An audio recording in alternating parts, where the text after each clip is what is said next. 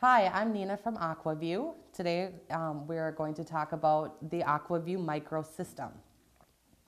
This is the system itself, and I'm going to show you a little bit of how-tos as far as how to function the system, just basic information. First of all, when you get it, you will obviously take it out of the package. There is a power cord and the camera. The power cord, you just simply plug into the power port on the side of the monitor and push it in kind of tough. And then on the side, there is a sliding switch. So you just simply slide the switch in the up position. For about 10 seconds, you'll see the Aqua-View symbol or logo, and then an image will appear.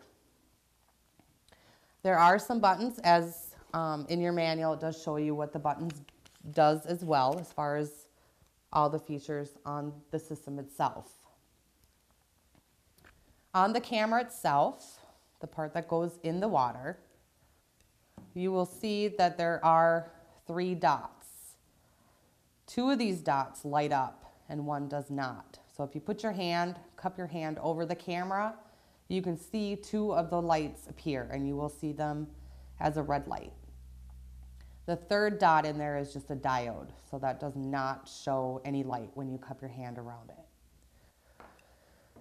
it. If you power the system up, such as we have done, there are plus and minus signs over on the left side.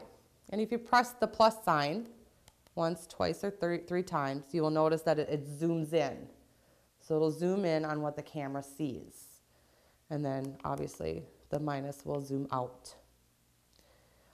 It's pretty simple. The menu button, if you press the menu and then keep pressing it, you'll see the different settings on here where you can adjust.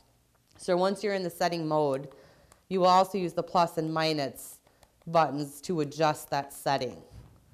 So you'll press the menu button again to go down to the next mode and then adjust the plus and minus again.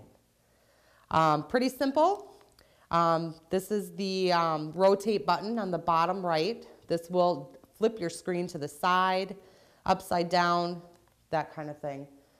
So it's very, very simple to function the Aqua-View micro system. Thank you very much.